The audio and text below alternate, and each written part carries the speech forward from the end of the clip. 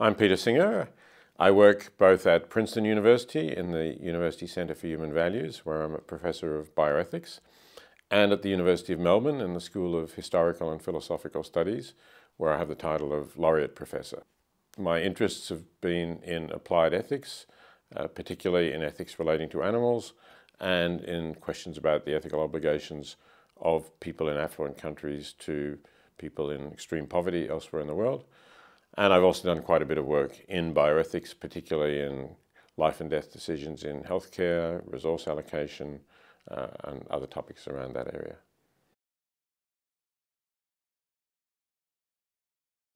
I'm probably best known, at least among the wider community outside academia, for my work about animals, particularly for the book Animal Liberation, which is sometimes credited with having started the modern animal rights movement, although it's strictly speaking, as a philosopher, it's not arguing for rights for animals, but it is arguing for equal consideration of similar interests. And that's probably also the book that I'm most proud of having written, because I do think it's had a significant impact in reducing the suffering that humans inflict on animals. And it also has had and continues to have an impact in persuading individuals who read it to stop consuming animal products or stop buying meat from factory farms. And I am always pleased when people tell me that reading a work of philosophy has had such a practical impact on their lives that they've actually changed what they eat, because that's something pretty fundamental. I'm also quite well known for my views about global poverty, particularly for the article Famine, Affluence and Morality, and more recently for my books that are related to that topic, The Life You Can Save and The Most Good You Can Do. I developed my views about animals when I was a graduate student at the University of Oxford, and it was a completely chance encounter that led me to start thinking about that. It was a conversation that began actually in a class taught by Jonathan Glover about responsibility and free will. It was a smallish class, so I spoke up in discussion, and so did a Canadian student called Richard Keshen. And after the class, we sort of continued the discussion we've been having during the class, and he said, we can keep talking about this over lunch. You had a choice for lunch. You could either have spaghetti or you could have a salad plate, a cold salad. And the spaghetti had some sort of brown sauce on top of it. And Richard said, is there meat in the spaghetti sauce? And he was told it was, and he took the salad. So I took the spaghetti and we went down and continued our talk about responsibility and freedom. But after we'd come to an end of that, I said, so, something like, why did you ask that question about meat? And you have to think that this is 1970, and I don't think I've ever met a vegetarian. If I have ever met a vegetarian, it was probably a Hindu. Somewhat like me, a Canadian philosopher, similar background, and he was not eating meat. So, it was very natural to ask why. I was probably expecting him to say that he thought it was bad for his health. But actually he said, well, I don't think we should treat animals like the animals who get turned into meat are treated. He started talking about animals being brought indoors in factory farms, which was not something that I was aware of at that time.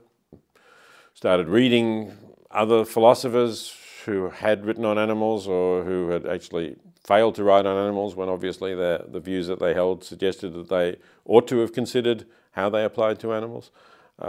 And eventually I became convinced that my new Canadian friends were right, and that we were not justified in treating animals in the way that we are treating them. What distinguished me from, say, Rosalind Godlovich, who, as I say, was the one I talked to most and I think had worked out the most, is that I was, and still am, of course, a utilitarian. So I wasn't really going to do this in terms of absolute rights or of things that it's always wrong to do to animals. I wanted to do it in terms of something that would be compatible with a utilitarian view. And I started thinking about equality and the principle of equality that we believe applies to human beings. When you think about that, it's clear that equality does not depend on factual sameness among human beings. We differ in all sorts of ways. So if that's true, and if we believe there's some sense in which all humans are equal, even though they differ in all these ways, then what is that sense, and why wouldn't it apply to non-human animals as well?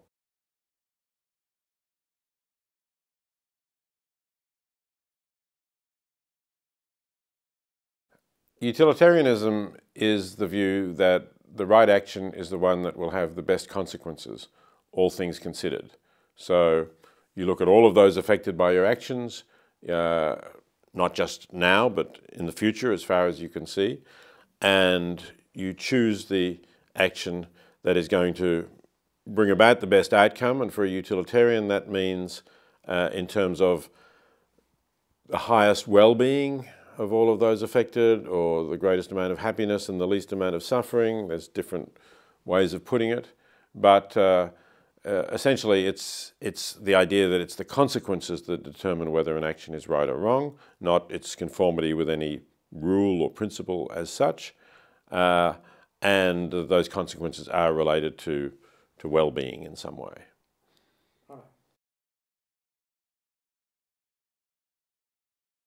Look, prediction is very inexact, and I could be quite wrong, but I'll mention two areas where I think the science is developing in interesting ways. One of them is genetic choice, our ability to choose our offspring on the basis of their genes, and assuming we learn more and more about what particular genes mean, what the DNA means for their likely future. So couples can use in vitro fertilization, produce several embryos, screen them, and avoid genetic abnormalities in that way. But it's pretty clear that soon we'll also be able to look for better than average genetic potential in that way. And we will need to think about whether we're going to allow that, and if we're going to allow it, are we going to also subsidize it so that it's not only something that the rich can do, but something that everybody can do.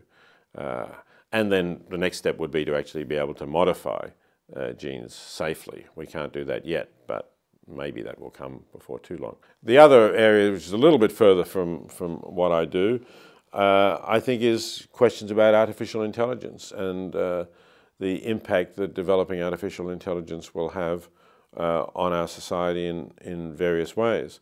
And there I would distinguish the social impact of AI that's not really much beyond what it is now, but which already we can see has the potential to replace a lot of human work. And so we could have widespread unemployment as a result of the use of robots and other forms of AI. And the more difficult one, I suppose, are questions of will there be a point at which we will think that artificial intelligence has some moral status, and what would that point be? My answer would be, if we are convinced that we are dealing with another conscious entity, then that conscious entity does have a moral status. We will have to try to work out firstly how we decide whether that is or isn't a conscious entity, and secondly then what's the right approach to it.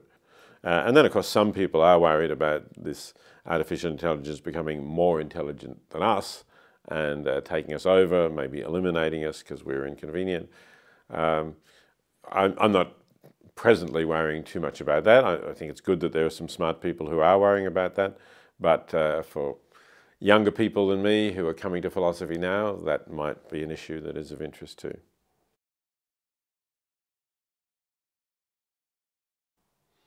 I believe philosophy has a great deal to contribute to society, and that a society would be a much poorer place if nobody was doing philosophy, which doesn't mean that it has to be done in the universities at an academic level. But essentially, I go back to Socrates, who said, the unexamined life is not worth living. And if you start to examine your life in terms of your fundamental values, and you say, what should I be living for?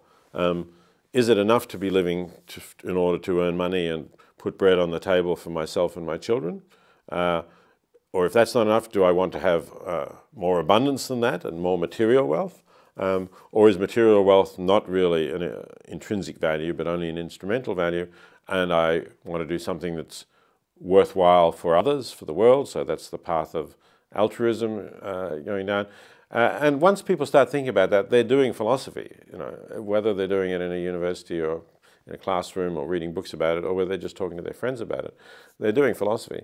And I think if you are doing philosophy, then it is better if you do read something about it, and if you do have people who have thought about this for quite a long time to talk to discuss it with, because otherwise you're going to keep reinventing the wheel. You're going to think you've got new ideas when in fact those ideas have not only been around for a long time, but maybe objections to them have already been raised that you haven't thought of. For me, philosophy is a very rewarding activity because I can see how it actually changes people's lives. I don't think there's too many subjects in the humanities, or indeed in the sciences perhaps, which can say that in the same way. Changing what people eat, for instance. Also many people who've decided that they want to give away some of their wealth. I see that happening all the time. I see it happening through courses I teach, through people who come up to me after reading my books.